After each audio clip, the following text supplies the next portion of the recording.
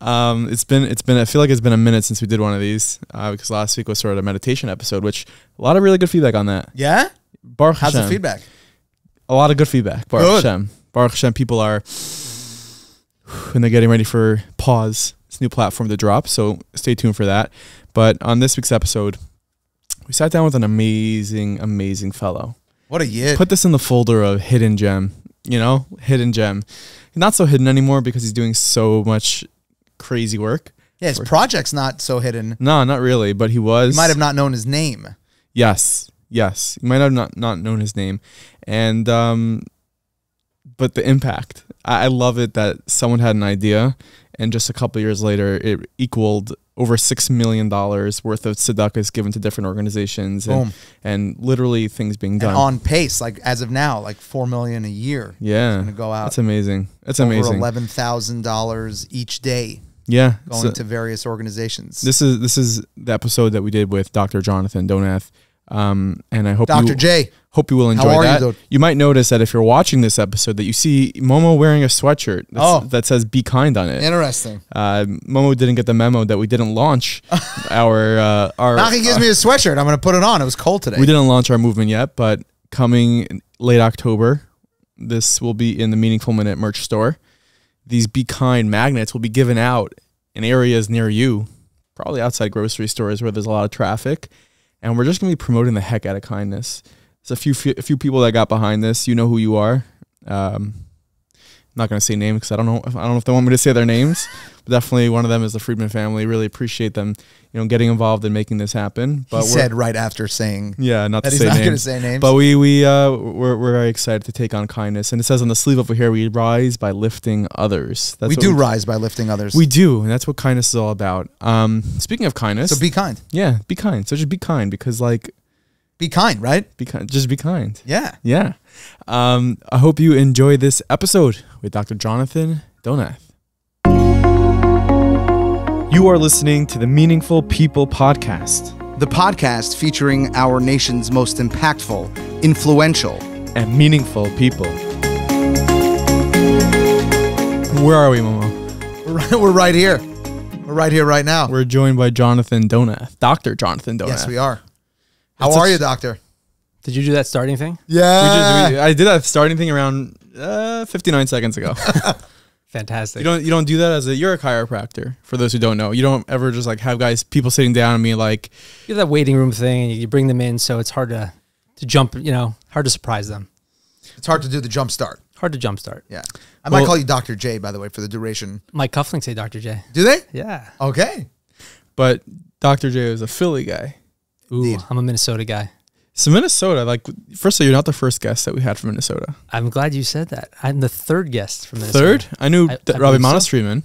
And his son. Oh, Benny. Very deep. Wow, I didn't even think about that. I mean, 3 people on your podcast from Minnesota. It's a big trend. It's a big thing. It's a trend. What's it Minnesota's like, trending. What's it like growing up in Minnesota? I grew up in the 5 towns. Minnesota's not that. It is very different than New York. It's much cooler. Much cooler. And Momo, you grew up in Los Angeles, so it's major city. Minneapolis is great. We grew up in a place called... Thank you for the Lakers, by the way. Say again? Thank you for the Lakers. Oh, of course. People don't realize what the Lakers came from Minnesota, the land of 10,000 lakes. Oh, there's gonna be a lot of people that just listen and go, yeah, everyone, like, oh my goodness. People that's just why pulled over the their car. They're like, what just Look happened? it up. Yep, Minneapolis Lakers. You're welcome. Yeah, Minneapolis is great. It's a small town called St. Louis Park, nicknamed St. Jewish Park because there's so many Jews there. And I had a great upbringing. Amazing parents and 3 siblings, and we all transferred except for my parents who still live in Minnesota. My siblings live in New Jersey, and my dad's a professor at University of Minnesota to this day. Really? Yeah. University of Minnesota. Yeah, and nice. my dad did his PhD at MIT in Boston and met my mom there. And my son and I give my parents a hard time, say if you could only have stayed in Boston, we'd have lots of championships. Instead, we're struggling Minnesota fans trying to get anything. You know what? You guys are getting close. You guys are getting close, right? Nafik and I are both big basketball fans, so we've had our basketball conversations. Many late nights where we're discussing the Timberwolves and what they're doing and their moves. Warriors, and yeah. You're welcome for Andrew Wiggins. Oh, yeah. Thank God, by the way. Everyone's right now. I know I'm gonna get it. Knock is a Warriors fan. Oh, you bandwagon fan. Like I'm doing Knock has been a Warriors fan for a long time. Yes. For the record. I'm doing like this smiling and nodding and like laughing to pretend that I know what you're talking about. That's the zone that I'm in right now. okay, so Minnesota. Where were we? Talking about basketball again. I feel like people hate when I talk about basketball on the podcast because people like. Yet you continue to do it. There are a lot of basketball podcasts, so I know. I really should do one of those. Or not. Or not. Based on the or feedback I should you're just getting. just watch it and be quiet and Momo's like, I didn't sign up for this. anyway. Oh, you know me. Dr. Jonathan. So you mentioned you had a nice upbringing in Minneapolis, Minnesota. Yep. There was no Jewish high school in Minneapolis at the time. Now there's really? a Beis Yaakov and there's a Minneapolis yeshiva, but so it came time to go to high school, and my parents, gave me the choice. They said we could send you to like a private school and get you, tutoring for Judaic studies, or you can go out of town. My older sister went to Frisch. She lived with my aunt and uncle in Muncie. And so, but they had 3 kids of their own and there was not enough room for me. So, or that's what they said, I don't know. And I ended up going to Skokie Yeshiva, and I spent 4 years in Skokie. It was, You even say it like the Chicago people, Yeshiva. yeah, if you go to the Yeshiva, you have to say the Yeshiva. That's how it works. What's the top of a house called? A roof. Oh, okay. He was looking for the roof. Yeah, I was Yeah. looking for the roof. No, I say soda. I don't say pop. Oh, really? Yeah. It's weird. Chicago people should not have such weird speech. They don't live that far. Like I know. They're It's not true. They're not far enough to be speaking the way they're speaking. Chicago. Yeah, we're It's not weird, dude. It's just their way to do it. Shul. It's different from yours. Shul. Yeah. You're from LA. How do you say am. How do you say shul? I say shul. How do you say soda? I say soda. How do you say roof? I get a lot of flack for my long O's though, like stop it and golf Are LA and people, like the A's, the R's, you know? are LA people just a little bit like They're just- more mellow. They're chill. Yeah. Yeah, they're much more mellow. They're much more chilled. It's in the water. They're not as in New York, everyone's in a rush always. Even if there's not like a pressing need to be somewhere, everyone's just always moving very quickly. Just to be moving quickly. In LA, people have more time, they're more relaxed. It's different strokes. That's what they say. You ever been to Minnesota? I've been there once. Really? Yeah. What'd you think of it? I Be think it's honest. awesome. It's a great place. Of course. Amazing place to visit. Winter or summer? It was not the winter. Good move. Yeah. Minnesota, for again, like just very briefly, my basketball again. I owned season tickets to the Minnesota Timberwolves when I was in 11th grade because I was running a little side hustle between regions, Okay. and I was reselling them on StubHub. And I remember the ticket rep would always call me and be like, "Hey, Nachi, you coming to a game?" I'm like 15 and I live in New York, and I never made it out to Minnesota. I never made it to Minnesota, but I do daven with a few people from Minnesota. Shlomo Spar, Okay. I know it's probably his father's Jonathan Spar. Shlomo Miller. Okay. Albert Miller's father. I'm a little older than you guys. Yeah. I know I'm forgetting. Maybe there's other people from Minnesota. I don't know, but great people. I just named like 40% of the entire community, maybe. It's bigger than you think. It's Really? bigger than you think. Yeah. My in-laws davened in the Agudav Avenue L for many years. Rabbi Leaf. And Rabbi Leaf. Ooh. So Minnesota. in their Rav, That's right. After Rabbi Breuer. Rabbi Leaf is on Daily Giving's Rabbinical Council. How are you? Speaking of amazing. daily giving. Yeah. So you're a chiropractor, you're a doctor. That's your craft. That's your day job. Did you always want to be a doctor? Is that something that when I was in I think 11th grade, 12th grade, I skipped 12th grade. So when I was in 11th grade, flex. T4s are dropping like Bum, bum, flies bum, right now. ba-da-dum-bum. I wanted to go to law school, and I got these LSATs books and everything, and I just didn't do it. Did you have that passion when you were younger? Like, I want to be a doctor. I did not want to be a doctor. I mean, maybe when I was a kid for 5 minutes, one of those things that came through your head and it goes out. It was only after I went to Camp Hask. I was a counselor. Oh, really? I was a Camp Hask counselor for a couple summers, and it was there where I was like, okay, changed my mind. I was in Cy Sims and YU, and I was in the business school, and I decided, no, veer left. And Camp I Hask decided, really changed your... Yeah, it changed my trajectory. Yeah, it was just amazing helping people, also being in that environment and being in it. And I just said, okay, I want to help people. Then it was really hard to decide what kind of doctor I wanted to become. Yeah. And I always loved sports. I always loved playing sports, watching sports, everything but to do with sports. So I was like, okay, I could either be an orthopedic surgeon, go to school for the next 15 years. And I heard about I'm one of the few chiropractors that did not go to a chiropractor before becoming one. You never went to a chiropractor? I had never before? gone. No, I mean, when I was looking into it, I visited a lot of chiropractor offices and I was like, wow, this is amazing. People would come in like bent over in pain and leave like smiling and hugging the doctor going like, Yeah. this is amazing. It's a miracle. I couldn't, I had one experience where this guy had come in and it was in Minnesota. I was visiting my parents and I went like a mile from my house and I sat and I watched, chiropractors are very good at letting people come and watch if you're interested in becoming a chiropractor. So I did that. And this guy comes in and he was like totally bent over and he's like, my daughter's getting married. I don't remember if it was a week or 2 weeks. And he's like, I just want to be able to dance at my daughter's wedding. And then I was there like the next time the guy came back and he was walking and he was like crying. He was so happy. He's like, I was able to dance at my daughter's wedding. I was like, wow, I want to give people that feeling. Wow. You know what? It's so amazing how like, if you zoom out, you look at everyone's like occupation and you just think like, yeah, they're just doing the thing. But like, you like take an accountant, that's like I guess the most stereotypical boring job. It's an accountant, right? They're helping people achieve financial, freedom sometimes. And they're helping people, like it's in every occupation, it's sort of how you look at it and how you frame it to what it is. Yeah. What are you doing under the surface? Yeah. My first cousin, shout out to Shlomo Drafkin. He's an allergist in Chicago. And he's 10 years older than I am. And he's like, Jonathan, if it's not your goal in life to be a medical doctor, then don't do it. And I was on that path. I was pre-med and I was deciding and I was like, and now he's super happy. He's doing great. But at the time it was a struggle. He was like, he was still finishing up his training. It's so long, so many years. I remember he had like 3 kids. He said, I missed a lot of my kids' big benchmarks, missing this one walk, this one eat this for the first time, and this one talk. And he's like, I have friends who are millionaires and I'm living in a 3-bedroom apartment. And, it's struggle. And I think that's a really good advice, especially when I speak to like women who want to become medical doctors. It's like, it's a long, hard road, and so if it's your goal in life, you should do it. But if it's not, then there's a lot of other different careers within medicine that you can help people. So believe it or not, the reason why you're sitting here today is not because you're a chiropractor, although we can use some adjustments to be nice. But that's, chiropractor to meaningful people. It's not generally the path. We'd be busy a lot if we had every chiropractor just on the show. There's something that you did, that you came up with that sort of changed the world. Take us through how Daily Giving was born. And let's hear your story. Okay, well, thank you for the opportunity to tell the story. And thanks for bringing burgers, but I don't know if the cameras can see it. I know the people listening definitely can't smell it. But Jonathan brought, it's Matzeh Tzom Gedalia right now. And Jonathan brought us burgers that his son made. So shout out to your son. I want to say his name is Eitan. Yeah. Yeah. Thank you, Eitan. Eitan. My son is... How are you, dude, Eitan? How are you, He grills a mean burger, my son. You'll taste them later. They're yes, great. we will. Yeah. I'm very excited about that. Thank you. So basically it happened about 4 years ago. And I had never, ever thought I'd run a nonprofit. There was never even an inkling in my mind. I was very, very busy with my own clinic and that I'd get home late already. And I even really truthfully felt like I had found my tafkid. Not everyone feels that they found their tafkid. And I really did feel like I'd found my tafkid.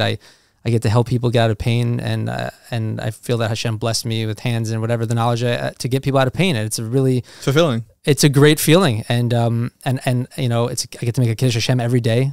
I live in Westchester in White Plains and, there's lots of Jews there, but there's lots of, most of my patients are not Jewish. And sometimes I'm the only Jew they've ever met. And, my wife and I talked about Aliyah for many years, but one of the things that one of the negatives about Israel is that if you go to Israel, everyone you treat is Jewish. Like here, the opportunity for Kiddush Hashem that we get to make every day is so unbelievable. And it's something special that I love and I love doing. And it's also amazing how many people tell me they chose me as a doctor because I had a kippah or, they say, I trust Jewish doctors, Wow. That's amazing. Yeah, it's really incredible. So I one night I had actually just listened to a shir, and I remember the shir was talking about how even small mitzvahs matter.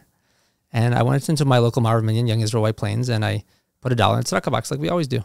And at that moment, I just had this epiphany thought that no matter how much money I give to charity, I still get a mitzvah for that $1. Mm-hmm. So I was like, how can I just guarantee myself the mitzvah of tzedakah every single day for $1? That was the thought that crossed my mind.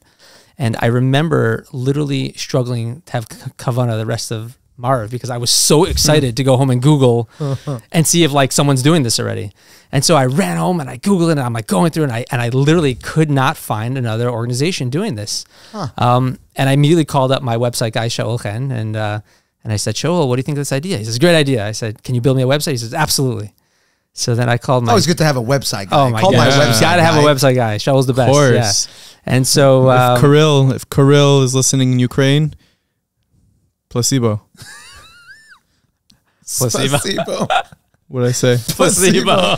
That is great. Sruly, please do not edit that. Please. Put subtitles, really, for the people who don't speak That was amazing. Polish, Okay. Russian. To a doctor, no less. He says, placebo. He's not a doctor. He's my website guy. No, Oh, with the man. doctor present. You know, I was treating Placebo is I have one a of good those fake story. I have a pills. good placebo story. Oh my So God. one time I was treating a medical doctor who works at Sloan Kettering, and I treat a lot of medical doctors, which is unusual for a chiropractor. And this guy came to me. Not everyone's gonna get this. This is the truth. This is what happened. So every time he'd come, he'd say, Jonathan, it's unbelievable. Every time I come with back pain, the placebo effect, it works every single time. Mo got it. Mo got it. I still think placebo means thank you, but he said thank you every single time. That's so nice of him. So basically that's what happened. I ran home, and again I called my website guy. I called my two other best friends, Rami Strasberg and Shlomo Ressler, LA guy, and I said, what do you guys think? They said, great. So we started meeting at their house, and we became a 501c3, and I had this idea that if I get Rabbi Pesach Krohn. One second. Before you take Yes. it to Rabbi Pesach Krohn. Okay. Slow your roll. It started with, how do I guarantee myself, right? Yes. This was your desire to give tzedakah on a daily, Yeah. right? On a daily basis. Yes. And I just want to compliment you immediately when you noticed that it doesn't exist. Your next thought was, let me create it so that it can exist for Meaning, everyone. instead of just making a direct quick pay $1 a day for yourself to some organization, you got like, yo, this should exist for everyone. Yeah, you shifted to the klal mindset as opposed to just for your own personal observance. Of I just daily couldn't giving. believe it hadn't been done. And so I was like, this is an idea that I people think, oh, you know, are you so excited where you're at? I don't want to jump where we're at, but like, I'm proud of where we're at. I'm happy where we're at, but I think we're didn't literally even just get to Rabbi scratching the surface, you know? So I'm not satisfied. I really thought we were going to get like 100,000 people. Like, let's go, you know? Not yet, not yet. Yeah. Better So yeah, I really thought if I could get Rabbi Pesach Krohn, who I never met, you know, but I listened to him all the time on Maggid. Torah Anytime and the Maggid and just the voice of Torah Anytime. I was like, if I can get Rabbi Pesach Krohn to speak about daily giving the way he speaks about Torah Anytime, I'm going to blow this thing up. So I remember my brother had just had his first boy, and I was at his bris, and Rabbi Krohn's son Eliezer did the bris. So I asked him for his father's number, and I remember calling him up, and my heart was literally beating out of my chest. I was so nervous when I heard his voice. I was like, it was incredible. That's so funny. Yeah, I was so nervous. And Rabbi Krohn is just the doll of all dolls. Klal Yisrael Zaidi. He is Klal Yisrael Zaidi, you know. And he's just, it's such a zechus that I feel like I have built a relationship with him, and I'm close with him. I just spoke to him at Rosh Hashanah, you know, and I told him the idea, and he loved the idea immediately. And he said, okay, we have to get a rabbinical council together. We have to make sure people don't know who you are. They have to know that they could trust that the money's going to go to the right places. I said, you're right. That's a great idea. So it was very quick, easy to figure out who, you know, Rabbi Leaf was one. You know, I grew up in Minneapolis. Rabbi Leaf's, you know, a huge Talmid Chacham and very well known. And Rabbi Leaf was on the short list. And Rav Herschel Schechter, who's just so well respected among all communities. Mm-hmm.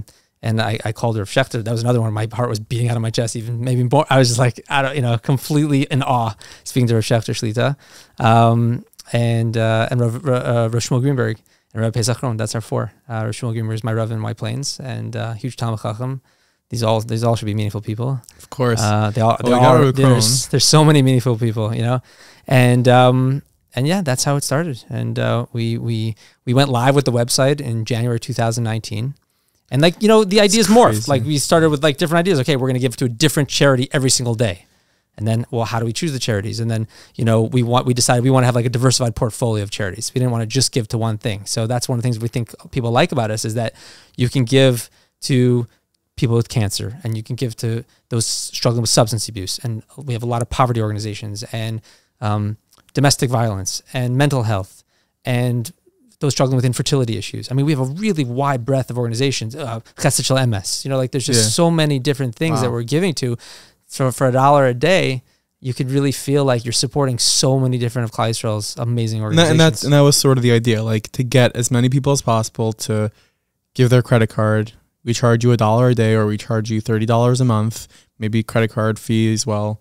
And in the beginning, like, was there an obstacle or something that you hit a roadblock and you're like, because I know like when it comes to new ideas and there's that motivation and you're so excited and everything's going. And then like, you're like, oh shoot.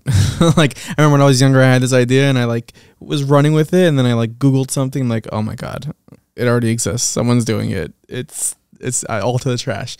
Was there a moment at any point in the beginning when you started daily giving that you're like, oh gosh, this is hard? There were a lot of moments. There were definitely a lot of moments. I remember just the other day in Rosh Hashanah davening, and I remember back so clearly 4 years ago, as we're just a few months from launching the website, thinking I was so excited because everyone I told about what we were doing was like, oh my God, it's a no-brainer. I'm going to sign up. And so I really thought we'd have 10,000 people sign up like the day we started. Like the day you started, right? It was such a slap in the face. It was such a hard reality when it was like we went live and then like 40 people signed up. It's like, let me hit the button. It's one of these. Okay, 1 second. It could be anything. It might have cheered. Applause, I don't know, we didn't hear anything, but it could be a child laughing right now. It's also still on. It is. 4, 3, 2, 1. Could have been the saddest little violin track. I can't wait to hear what you just did. Yeah, I know. All right, onwards. So yeah, it was really a struggle at first. You didn't. What's the line, Momo? You didn't like expectations. You didn't. Today's expectations are tomorrow's disappointments. You didn't manage expectations. Yes, didn't manage expectations. That's something I'm not great at. You were like, we're very idealistic. That's You're definitely like, a weakness of mine is managing expectations. Something you brought up, but you inspired me on another episode. Really? You did. Yeah, you said something like that. Where like disappointment is a lack of. Today's expectations are tomorrow's disappointments. Right. Momo's full of gems. Like, you're so kind. It's not just his glasses. He's got like these lines inside of him.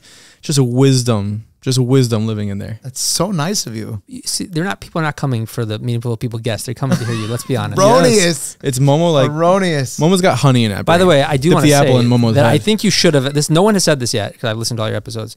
No one has really. When I think Momo came on as your partner here, you should have an episode with Momo. I don't know if you've done it yet, if you've thought about it. But I don't know. Momo's very humble. I really think you should have an episode with Momo because I think people need to get to know Momo better. He's amazing at asking questions. We all like him. We all get to know him. We all enjoy listening to him. But like, let's hear Momo's story one day. I think the question. You want to do it right now? We could change. I can help you knock it. I can. The number one question I get about Momo is where did he get his glasses? Nice. That's the number one question. Like, where did he get his glasses? They are pretty awesome. I'm not gonna lie. And I say, Payless LensCraft. Like, what's? No, these are just Ray-Ban sunglasses that I just put lenses into. You're a rock star.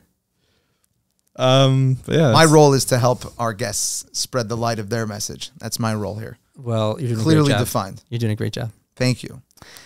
So back to the struggles. But you know what? When you talk about managing expectations and that you were like disappointed out of the gate, I feel like you needed that passion where on day one I'm getting 10,000 people, because otherwise you wouldn't have been quote unquote crazy enough on the side of being a medical doctor with a chiropractic practice, with a family, with everything that you have going on, to take on a project like this.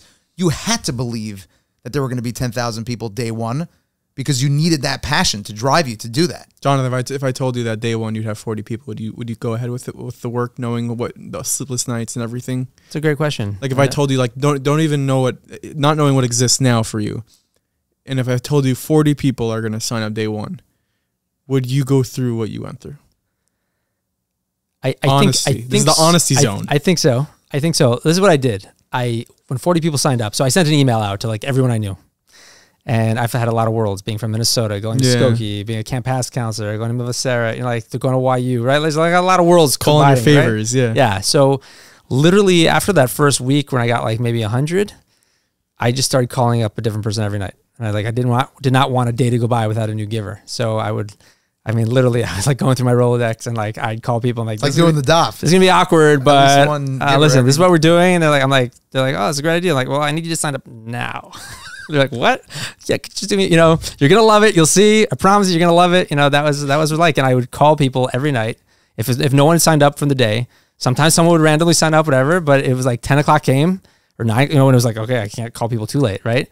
If I saw no one had signed up, I started calling people, and that's how I. That's so Halig, by the way. I just want to zero in on that. Yeah, the blood, sweat, and tears of that one sign up, right?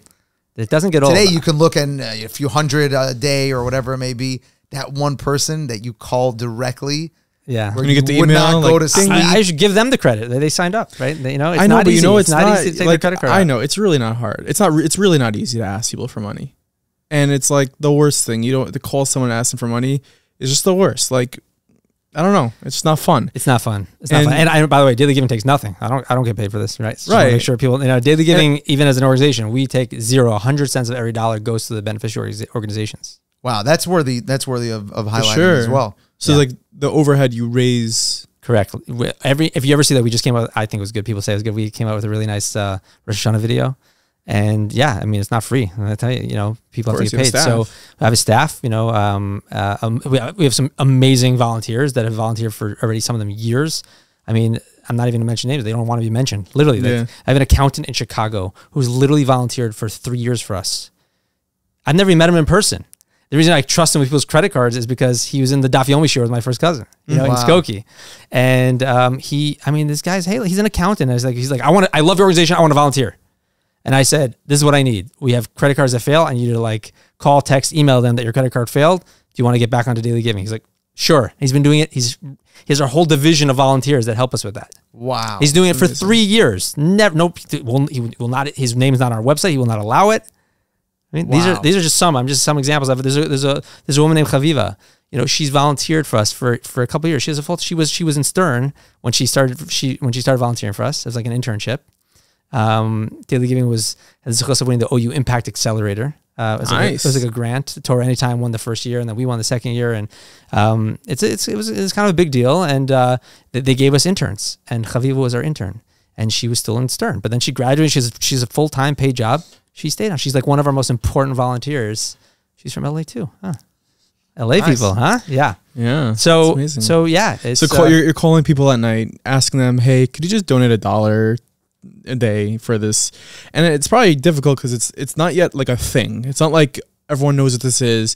So it's like, I mean, didn't yet hit that tipping point. Yeah, exactly right. That snowball effect. Yeah. I'm not saying we're there yet, but we're getting closer. People are being hit up by so many different organizations to give, but you're calling up with this different little twist. You're like, it's just $1 a day. Just give me $1 and every day goes to a different organization. People like that. Yeah. People like to know, because any organization will take your $31 a month, right? Yeah. In fact, I've had probably over a dozen of our beneficial organizations tell me, by the way, Jonathan, we tried that. Right? We're like, if we can get 8,000 of our donors, we have 8,000 donors. If 8,000 donors give $1 a day, we're set. Our budget, that's it. That's all we need.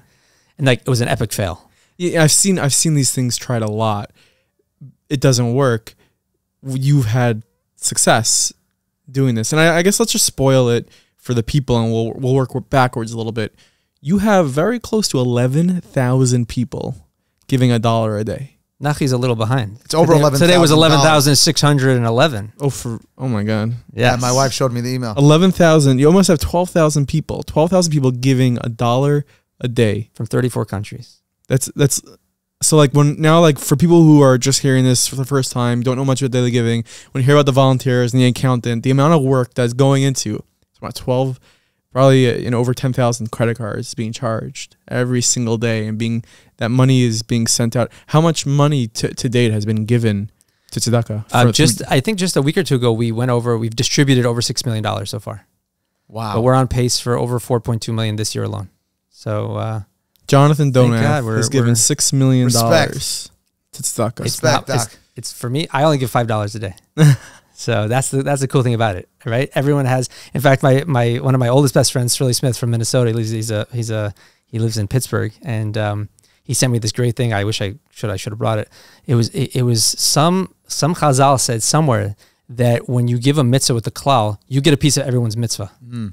So if you think about that, So everyone's giving for $1, you give $1, 11,600. but you get over 11,000 mitzvahs, and it just keeps growing. Could we get the tax receipt for the whole thing? That'd be great. Also, I love Nachi's mind. You get something more valuable than the tax receipt, for my sure. friend. Yeah, for sure. But that's it's just like one of those. I remember I spoke to you years ago. I think Rabbi Tzvi Sittner or ETL Goldberg connected. I think it was ETL, and like we spoke about it. I'm like, it's a great idea. You know, it's like one of those ideas, like amazing. Like, let's see what happens to it. You know, and I think a big part of the success, and it is success, to have over 10,000 people doing something every single day is Baruch Hashem successful. And I know your personality. You want there to be 20,000. You want to be 30,000, 40,000, but it's an incredible feat. And I just like, I know that it wasn't easy getting there, and you spent sleepless nights working to get to that point, just getting people to sign up. I've been with you places where you'll just go over to people and say, hey, you want to give $1 a day to tzedakah? Momo, for the record, my pitch line is much better than that. We'll give you the opportunity to do a pitch line for all the listeners at some point. But so we just like jumped from you had 100 the first 2 weeks, and now you're at almost 12,000. What was that process? It wasn't overnight. It happened over years. It wasn't overnight. Listen, let's be honest. It was a lot of siyata d'shmaya. Right? And I want to frame this because it's important, because people who are listening, like, you know, it's something we like to do. We have here a guest who had this idea to help Klal Yisrael, who has an occupation, who has a family, you have your community, you're doing your thing. And your idea, your blood, sweat, and tears that you put into this idea has given over $6 million to tzedakah. That has, again, Bonei Olam has helped bring lives into the world because of what you did. Chaya Lifeline helped people because of what you did. RCCS helped people pay for cancer treatments and get into remission because of that idea that one person from Minnesota had. And I think it's so important to have this conversation, because it didn't happen overnight, and it wasn't. There was moments where I'm sure you could have said, enough, this is crazy, I'm done, but you kept going. So I said before that I was one of those lucky people that feels like I knew what my tafkid was, you know, and I can't say that the day I had the idea I thought, wow, this is my tafkid, you know, but as it got going, I do feel like this is my real tafkid, or you can have more than one tafkid, you know, sure. And I just feel like this is my passion. This is my passion. It's the biggest win-win-win in the world, right? Like, we didn't even talk about my favorite part about daily giving. It's not even, yes, the reason I started is I want to get a mitzvah every day. I want to automate that process so everyone can just get a mitzvah every single day of tzedakah and be giving every day, right? But the achdus we're creating, and I don't know if everyone gets to feel that like I do. Like, so every day you get an email. We didn't even talk about this yet. Every day you get an email telling you where the money's going and how much. So, you know, on the way here, I was talking to one of my best friends. He's a CEO of a big company. And he in the past, he told me, he's like, Jonathan, I get so many emails. I remember the beginning, he's like, I do not want to get another email. I'm like, just get the email for like 3 weeks. You want to unsubscribe? I'll never know. Just, you know, unsubscribe. And to this day, he's like, it's the only email I open up every single day. I look forward to it. I feel good. It makes me feel good. I look at how much money, and it grows almost every single day. More people give and more people give. And so first of all, it's a great feeling. Like, your dollars becoming more and more valuable. Like? What are the stats like? Because you have the ability to see open rates and stuff like that. And you have like, so it's funny you asked that, because we didn't talk about this before, but we have a 57% open rate on our daily email. That's a lot. It's wild. It's like people absurd, who think right? If anyone is in the nonprofit world right now, or even like, email what? marketing. That can't be true. Yeah, like, because most people, what I've told, again, I'm not now. I guess I'm in the nonprofit world, but I still don't feel like I'm an imposter. But a very good number is in a quarterly email is considered 20%. If you have 20% open your quarterly email, that's considered excellent. Yeah, and we have 50% open every single day, and we have over our email list is over 12,000. So. I think that's part of the special sauce that we discovered, you know, the daily email that people feel connected. I'll just tell you another story. This happened just the other day. Sam Chilev is an incredible organization we give to that helps people with poverty, orphans, widows. It's mostly families in Israel, some in America. And I didn't take this call, but Aryeh Friedner, our COO, took this call. He was speaking to them, and they said, by the way, we got to tell you the story that we got 8 donors came through our website in one day. Now, if you're a nonprofit, and you just have like a random, you know, website, and you have like a donate button. I don't know how many people are clicking that button that often without being solicited or being told. So when you had 8 donors on your website on a random day, they couldn't figure out why they got these 8 sizable donations. And then they figured out that was the day the daily giving gave them. Wow. And so our email, because our daily email says a blurb about each organization with a link to their website. So in case people want to go give more. So the truth is, even though we've already given out 6 million and we're on pace to give another 4.2 million this year, not on pace. Even if no one ever joined again, we'd give out 4.2 million this year. But even with that, we don't know how much people have given, because we hear stories all the time from our partners about this one wrote a $10,000 check. And how do you hear about it? It's how daily giving. I didn't know you existed before daily giving. So right, and that you can't capture, you can't measure that. Yeah, thank God. We are joined by Shmuel Sackett all the way from Eretz Yisrael, and our listeners right now are getting excited because they know when Shmuel's in the studio, it's because the Dream Raffle is back. It is back. L'Shana Haba Yerushalayim is back. Yes, yes. That's right. And the dreamraffle.com. Yes. And that is what you have to click on, if you will. And for those watching, it's right here on the bottom of the screen. And you could, when you purchase a raffle ticket, and you can win $1 million apartment in the heart of Yerushalayim. Living the dream. Living the dream. Absolutely incredible. And I just met somebody who, this is our 5th year, and someone said, Shmuel, I've been doing this for 4 years, I haven't won. I said, no, you've won each year. Wow. Because the money goes to incredible things. For example, right now, Shemitah just ended, right? Yeah. We're after Rosh Hashanah, Shemitah just ended. We are the biggest donor to farmers, to Israeli farmers. We've planted over 500,000 fruit trees in Israel over the years. Wow. And now, from the end of Shemitah, for the next 2 months, we're planting 70,000 new fruit trees. Wow. So, and that comes from funds from the Dream Raffle and some other amazing things. So $1 million apartment, and you can win. Also, right now, we're having a bonus raffle. So whoever enters could also win this bonus raffle. There's a round trip to Israel. There's iPads, Art Scroll, fully loaded iPads. Absolutely incredible. And one second. Yeah, there's more. And there's more. We're offering double tickets. So you order now. You order 1, we'll give you 2. Order 5, give you 10, and so on. And use code MPP for Meaningful People Podcast. There it is, MPP. And save an additional $10.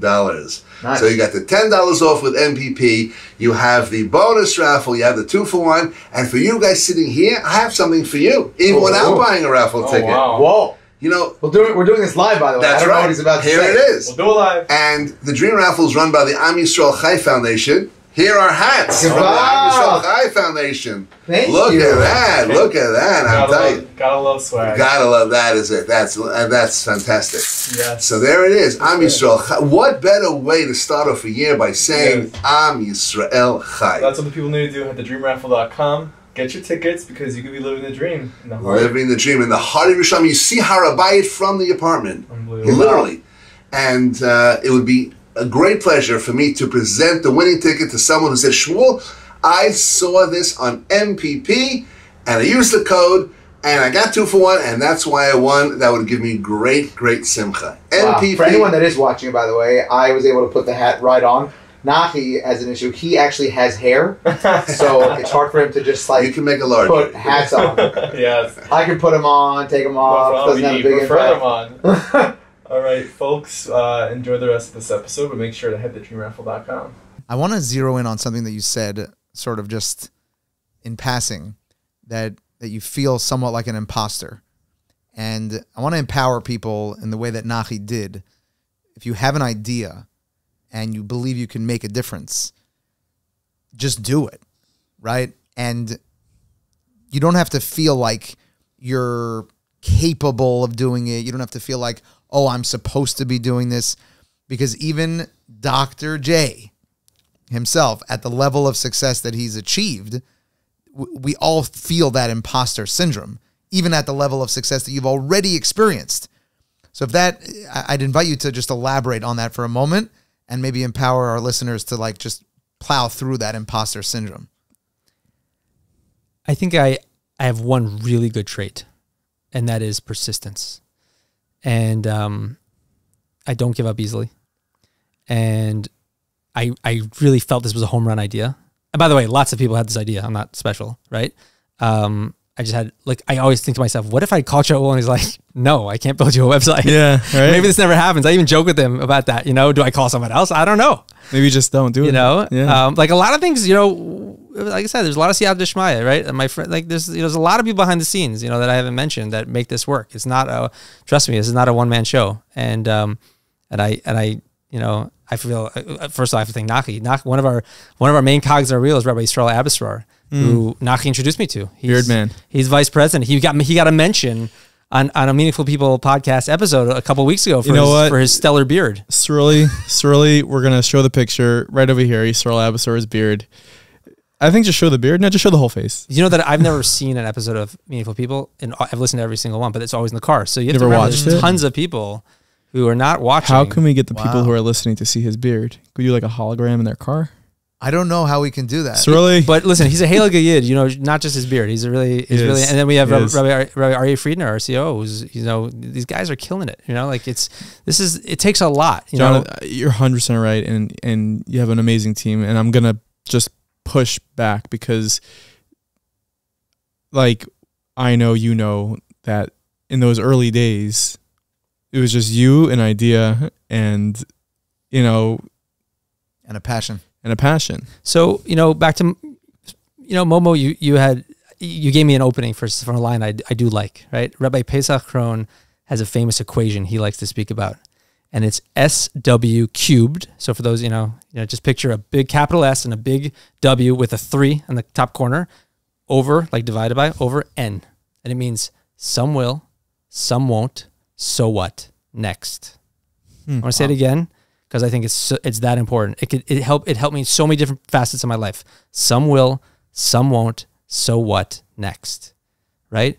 And so, yeah, it's discouraging sometimes. Sometimes I still get upset. And like, I just can't understand why more people aren't joining. Everyone loves being a part. Everyone who's a daily giver loves it.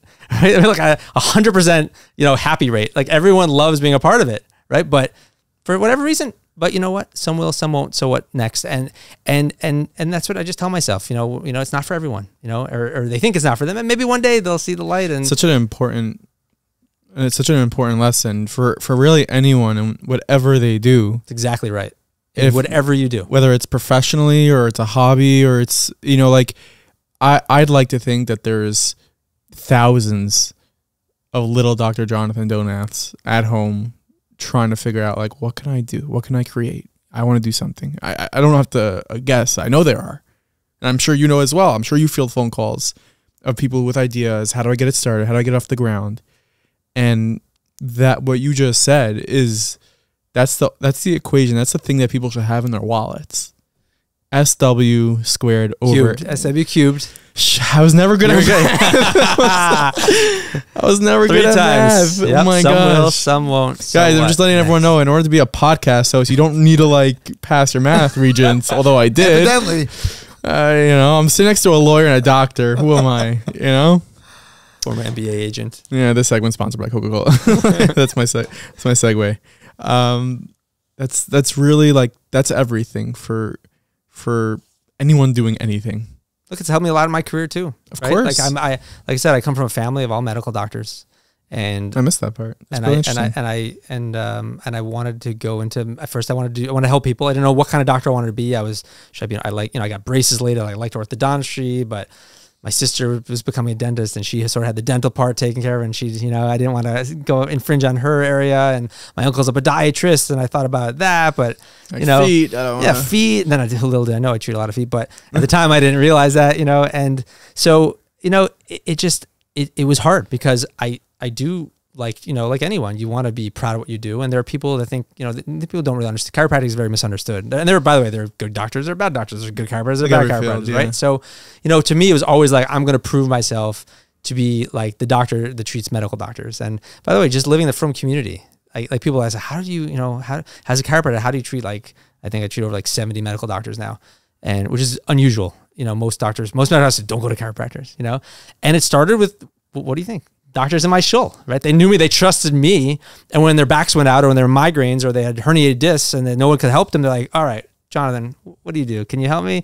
You know, and they started, and then I fixed them, and they're like, okay. Next thing I know, I'm treating all the attendings at Jacobi Hospital. Next thing I know, I'm lecturing to the students in a medical school. Next thing I know, right? And one thing leads to another thing, and then So I think that we have another thing as you're talking to young people going out there, like the advantage we have of being the Jewish community, right? How they're like.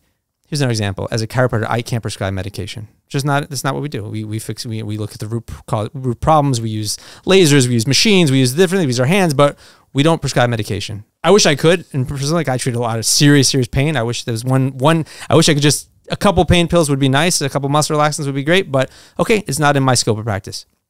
But there are times where I have a non-Jewish patient in my office, and they're like, they need a certain drug, and I know they need that drug, and then I'm like, can you do you have like a friend or a relative like you can call and like ask to get a prescription? And they look at me like I have 10 eyes. They're like, what?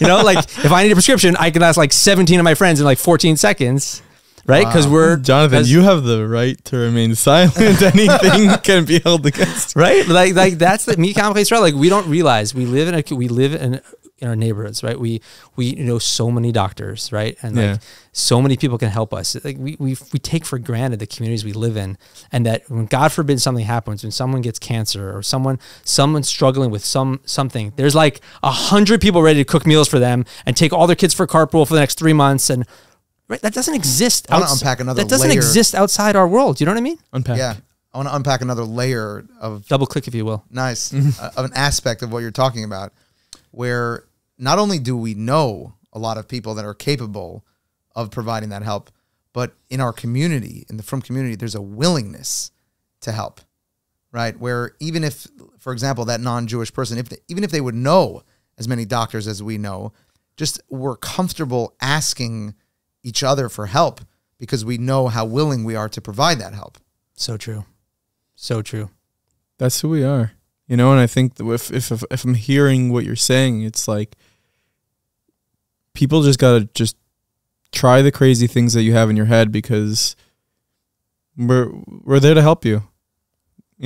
Jews are there. We're there to help each other achieve success. And I think that if you look around at what we've created in the Frum world, from mental health to helping treat, illness, RCS, Masaska, and Boni Olam. Like, Boni Olam was just involved with like a uterus transplant, doing things that have never been done. And like, we are the greatest people in the world. Really, I mean, let's just, since we're not in this room, but like since your organization dropping, let's talk about some of these are some of the incredible organizations we've lived to, right? RCCS, right? Yeah. I mean, unfortunately, something we have in common, Nachi, we both have sisters that lost husbands. Yeah. And I don't know the whole story with your late brother-in-law, but my brother-in-law had cancer, and I saw firsthand what RCCS did. It's like unbelievable. It's not normal what they do, right? Like not just the amount of information that they know. Like I actually unfortunately have one of my best friends from high school has a brain tumor right now, and I was in touch with RCCS, and they already knew. They already knew his case. I couldn't believe it. I called him up, right? This is like a close friend. I call up RCCS, right? And the amount of information they knew on him was way above what I knew already from my connections.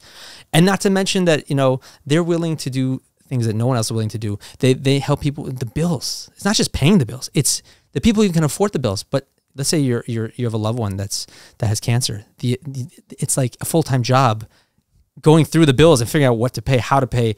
It's like it's nonstop, and so they have a whole department that helps with that. Who thinks to do that, right? Yeah. We have an organization called the Victor's Helping Hand. Of course, they I don't know how to say it's based in the 5 towns, but like that's where it started. It started out here. I mean, if someone, God forbid, loses a spouse, right, and they can't afford their mortgage payments or their rent payments, they'll pay for 6 months. If they have children, they will help pay for their weddings. They've paid for thousands of weddings for these orphans, right?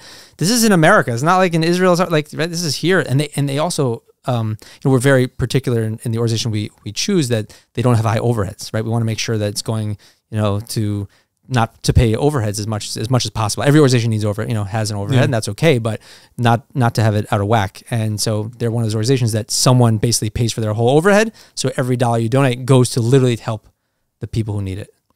So there's just a couple I'm naming, but yeah, and some of the names of the organizations that you're mentioning and Nachi was rattling off, a lot of our listeners are familiar with. Yeah. I was hoping you might be able to showcase some of the less well-known organizations that you've had a chance to learn about their work and maybe share it with our listeners. You know, you put me on the spot there, but I'll That's definitely what we go through do. a couple. Yeah. I mean, day. look, Chesed 24/7, I think they're known, but Next. but like, I mean, Too well known. you know, like you go to a hospital and you go to the Bikur Cholim room and it's stocked. It's stocked, right? Like, It's crazy. it's just unbelievable. And we're not talking one hospital, only Sloan Kettering and only Columbia in New York City. Like, we're talking in many, many, many hospitals across the tri-state area, at least, probably in other places too, you know? Today, we gave to Lamana Chai. Okay? It's an organization in You know Israel. what that is? Not yet. Okay. It's an incredible organization.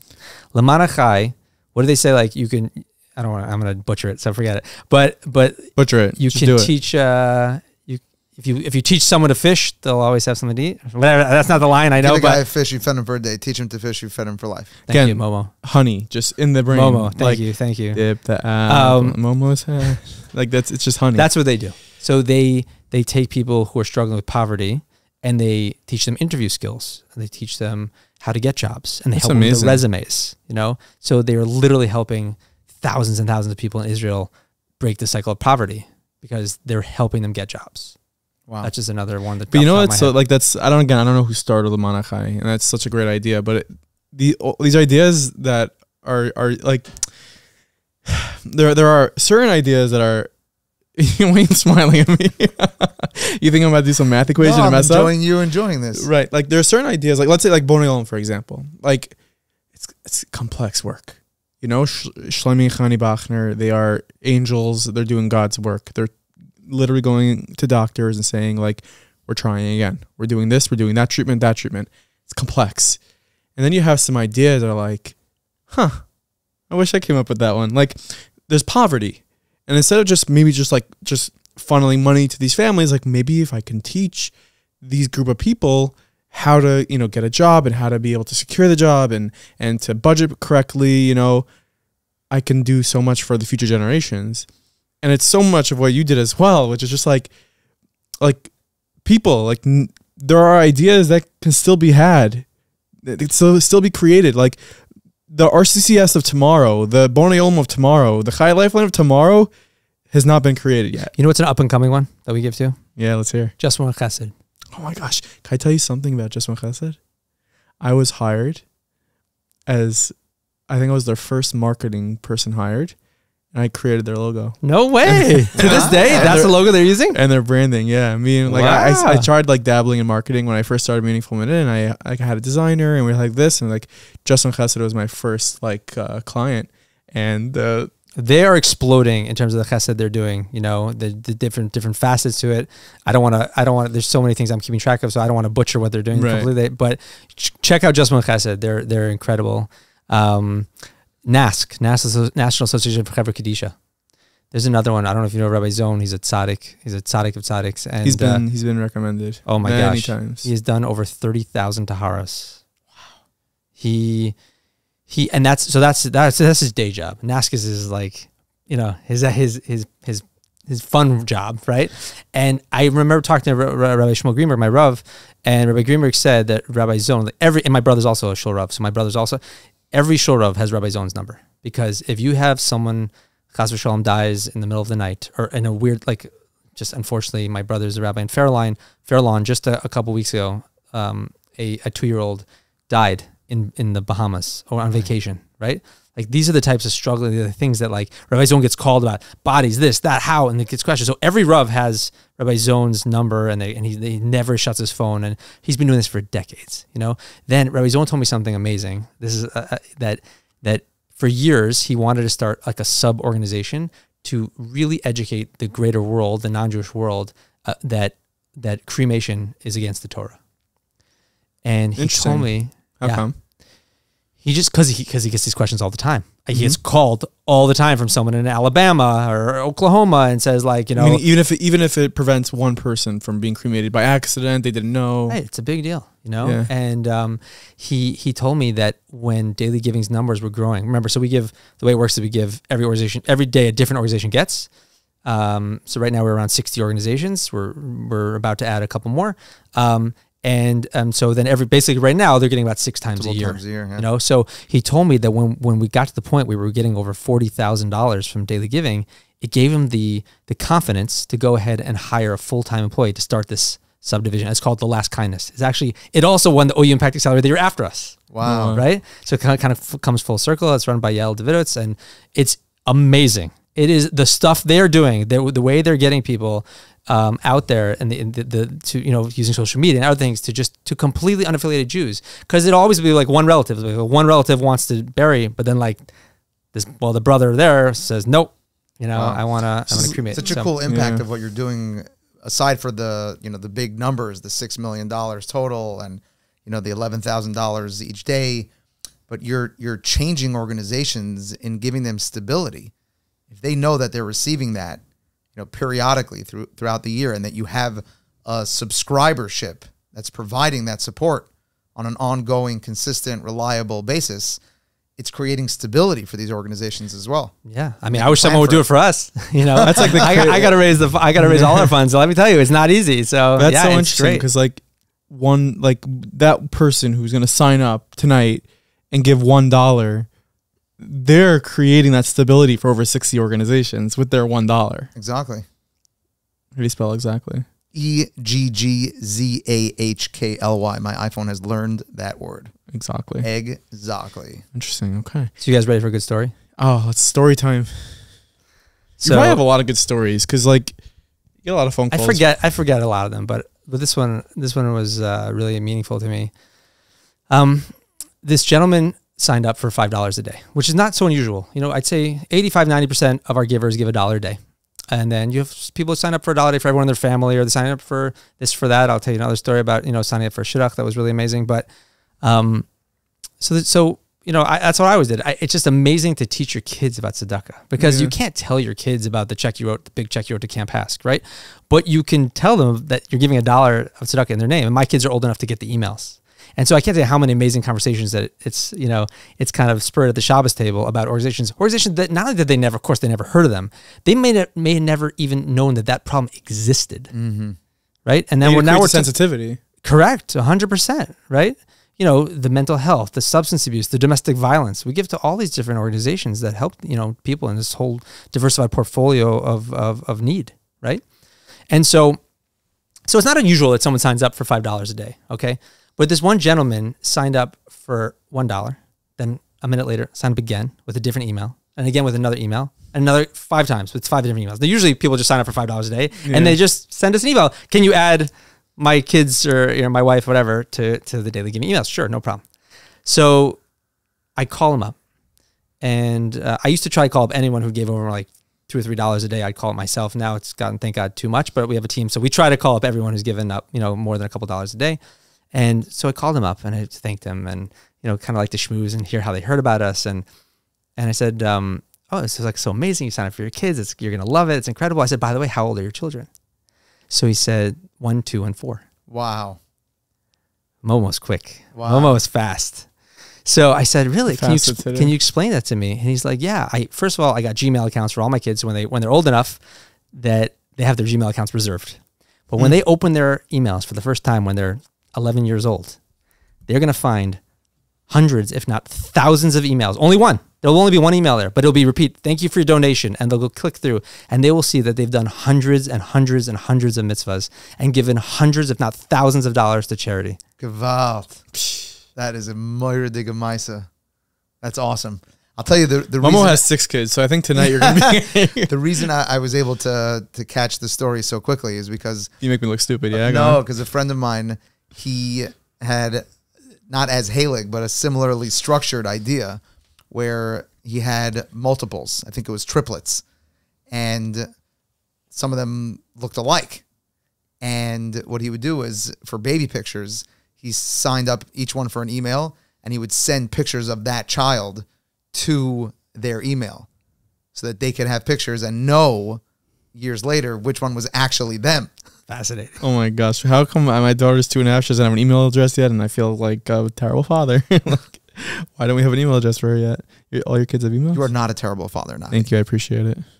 You know, just the other day, I spoke at a dinner for Just One Life, another organization we give to, another amazing organization that helps support women who financially can't afford babies and are thinking about terminating their pregnancies because they literally can't afford it. Or maybe they have a spouse who wants to terminate, but they don't want to.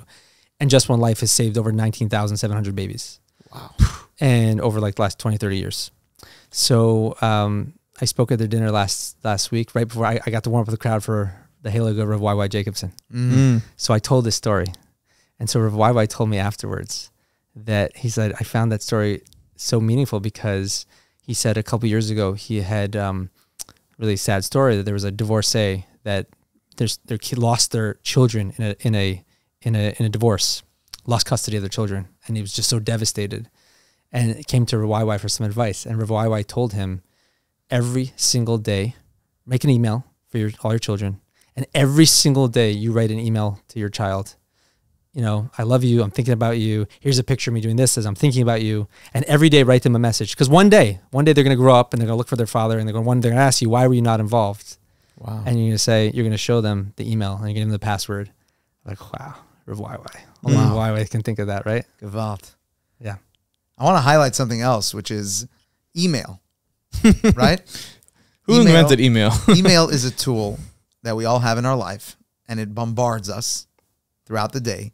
And there's all these ideas for how to manage your inbox and how to just deal with it.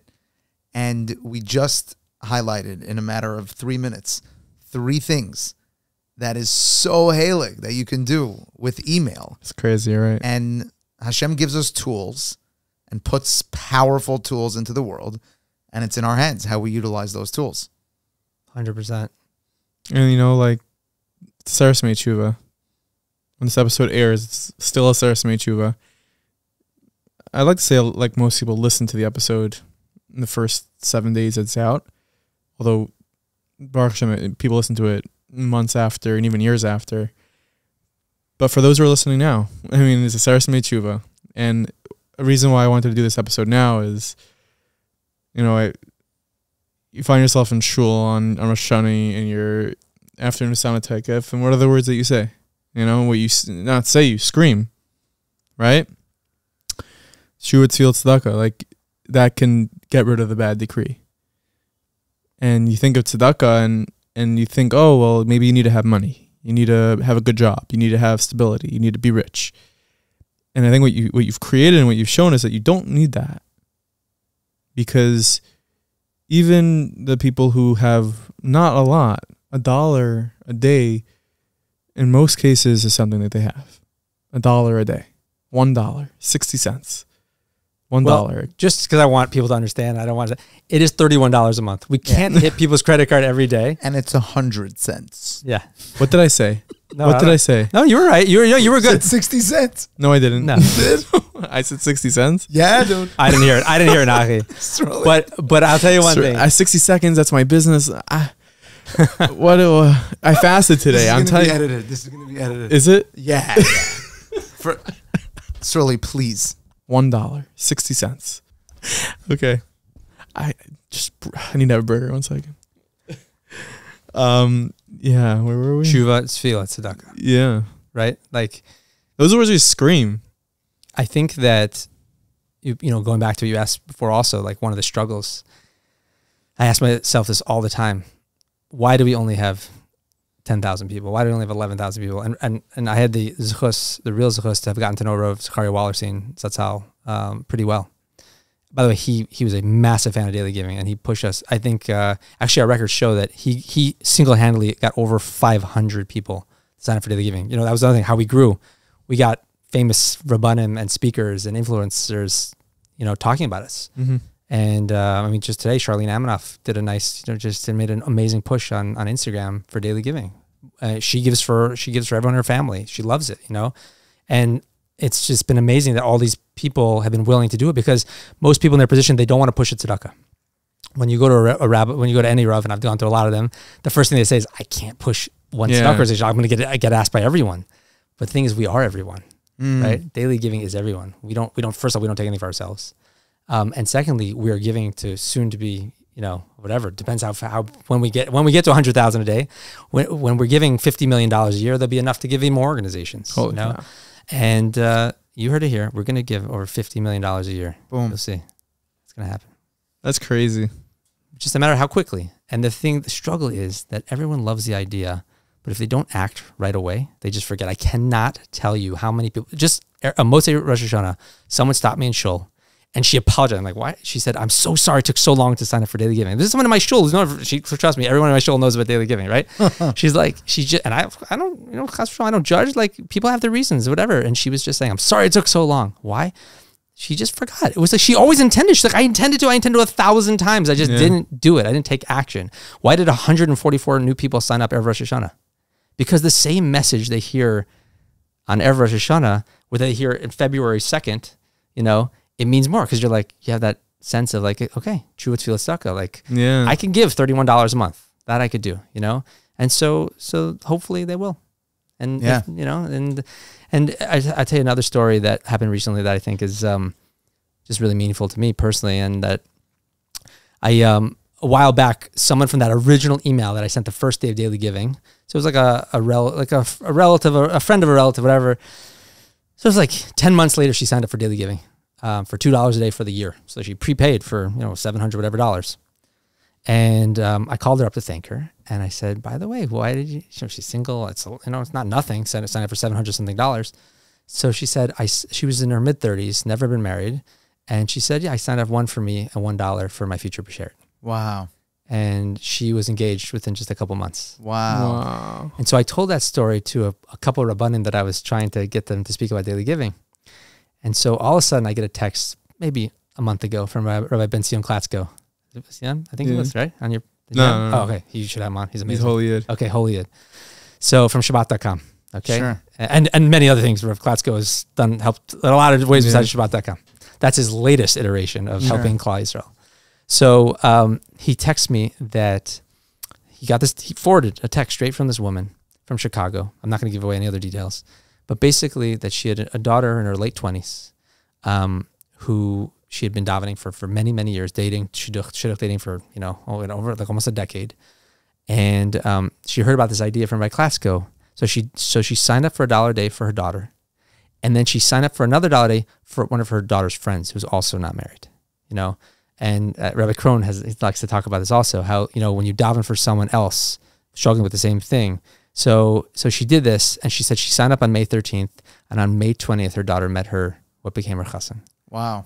And so this is just, you know, one of the things, you know, I don't get to share these stories often with all the daily givers, but there's many stories like that, just really, really special people, you know, that I take it as a huge responsibility. Look, again, I might be on your show right now, but literally there's like, I have a lot of humble people around me that don't want to be here, right? And not that I want to be here necessarily, but I would do anything shameless. I'll do anything shameless to get daily givers, right? So, and God forbid, thank you for this is a big schluss. This is a big schluss, and I'm probably losing a lot of schar to being, you know, a lot of my schar is going out the window for being on Meaningful People. I hope not. That's not good marketing for us. Well, let's put it this way. Want to lose scar quick? Come on, Meaningful People podcast. because of the honor, you're giving me to be on this podcast. But I truly feel that you guys have you do such an amazing job, and you guys inspire so many people, and you, thank God, grown your podcast to so large an audience that who knows, you know, maybe people will listen and somehow something we've all said, be inspired to take out the credit card. And like I said when I walked in, and you asked me, was I nervous? Am I nervous? And I said, yeah, I'm very nervous, and I'm nervous because I feel that we're giving them this opportunity that 5 years, 10 years from now, one day when they go up to Shemayim, right, and they've done thousands and thousands and thousands of mitzvahs. Rav Gav Friedman, a good friend of both of mine and Achi, a daily giver, you know, he said he made this one of the first videos I ever made for daily giving. I don't know if you remember it. He made this video, and he said one day when you go up to Shemayim and you go up there and they said there's thousands and thousands of malachim behind you. And he says, what are these? He's like, oh, this is the person you saved their life. This is the person you helped shelter who was being beaten. This is the one you helped with infertility. This is the one you helped cure cancer. This is the one you saved stem cells, right? And he says, what do you mean? I didn't do any of this. And he says, you did, because years ago, you don't remember this because you unsubscribed. That's why you shouldn't unsubscribe. But years ago, you signed up for daily giving. And so for years and years and years, you've been doing a mitzvah every single day. It takes no effort. It takes no time, but it's just $1 a day. It's crazy. And hopefully the schar that you think you're losing is going to be gained back by that 22-year-old or 42-year-old that's sitting there thinking, you know what, I've had this idea in my head for 20 years. I had this idea for 5 years, and I'm just going to do it. I'm just going to jump in and do it, whatever it is. But before you do that idea, be sure to sign up for daily giving. Because if you don't do it right now, like right here, right now, the chances of you doing it tomorrow decrease dramatically. I think the reason is, I've thought about this a lot. And I think, first I thought we're just ADHD, right? Like we're all have this a little bit of ADD, like squirrel, you're off to something else. Like great idea. But I really, truly think that Hashem made it difficult for us to give tzedakah. For sure. You know? And so you think that's a great idea. And then when it actually comes like later, you say, okay, I'm going to do it later. Even if, first of all, most people just forget.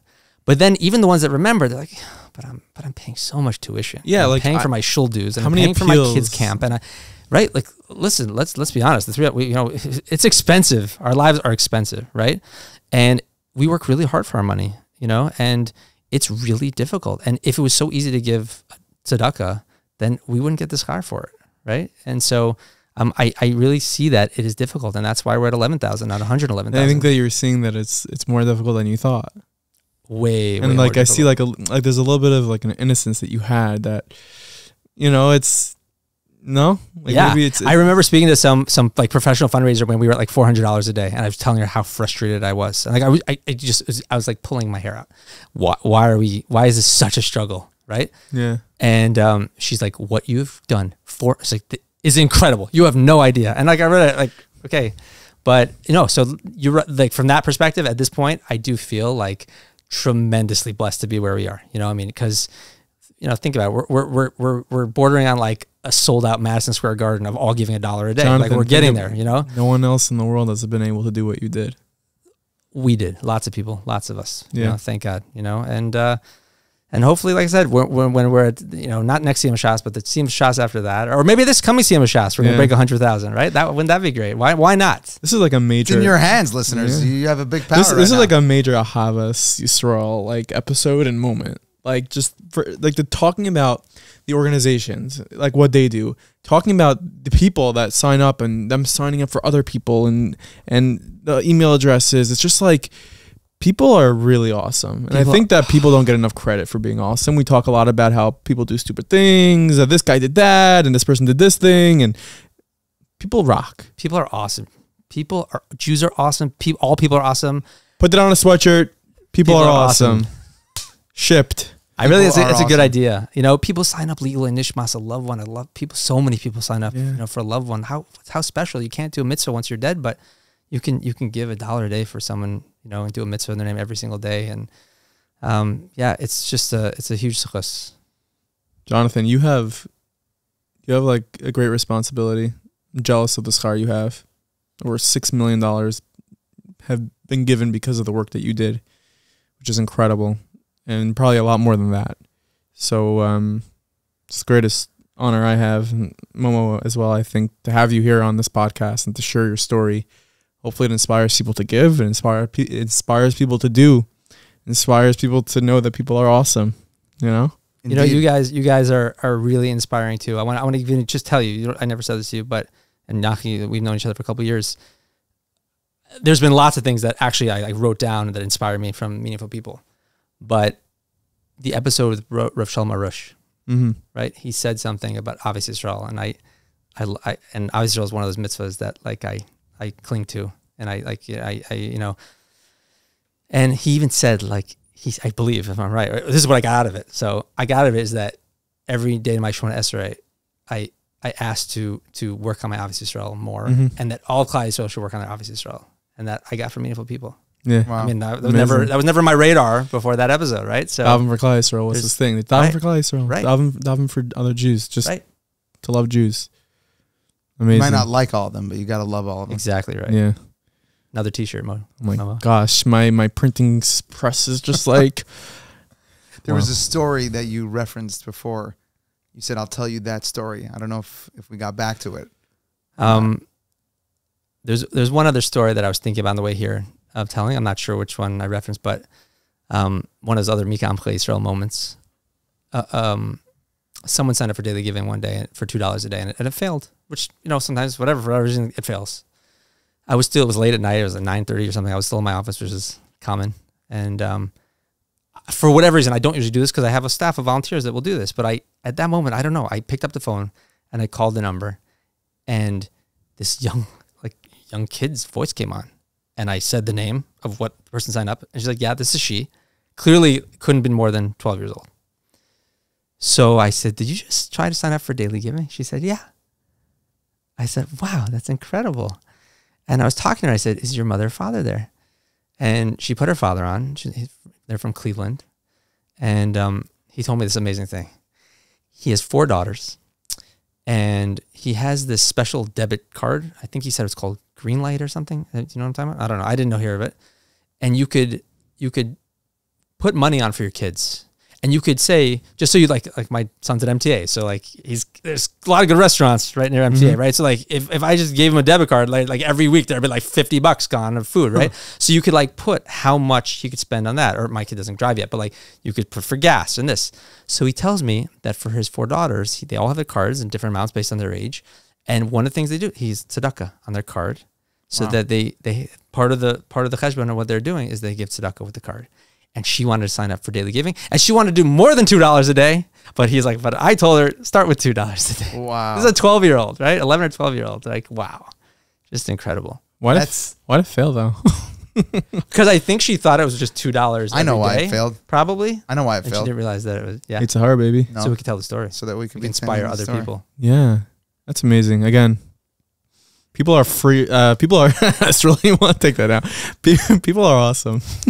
People are really great. And Jonathan Donath, you're one of those people. Really, How awesome is the father and the mother of that 12-year-old, right? right? Oh my gosh. Right? Yeah. Seriously. Dude. Yeah. You know them? No, not personally. I know who they Wow. are now because Ari Frieden, our CEO, is from Cleveland. So Wow. he told me about them. These are people. These are people around us that we don't even know, and Gems. Wait, can I tell you one more thing Gems. from that conversation? This Yeah. is amazing. So he tells me. So I was on the phone. It's me, this father, and the daughter, right? And we're talking. And he tells his daughter, "Tell Dr. Donath what is the mantra that I always have been telling you and your sisters since you were like a little girl." And I'm like so curious. I'm thinking, what's she gonna say? And she's like, seems embarrassed. Like, why is she not telling me? She's embarrassed. So she doesn't want to say the words "I love you" to me, right? So he's like, "Tell him." So she goes, "Suck it up."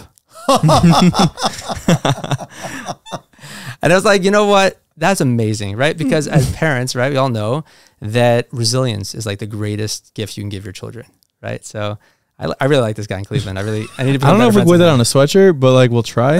Right, but but we'll see. you know, it's really important. Love is, you know, Takes his chinuch very seriously. chinuch is very, you know, and resilience is very important. So yeah, Jonathan, Dr. Jonathan, thank you so much for joining us. Dr. J, guys, thank you for having me. Really was an honor. thank you. Thank you so much. I hope you enjoyed that episode. Of course, the first thing you should be doing is just going to dailygiving.org. Like right now. Like, Because like legit, we talked about how if you don't put it into action immediately, then it's just gonna and like this whole time of year, right? This whole reflective, if you're listening right when we drop this episode, it's Matzah Shabbos Shuva right now.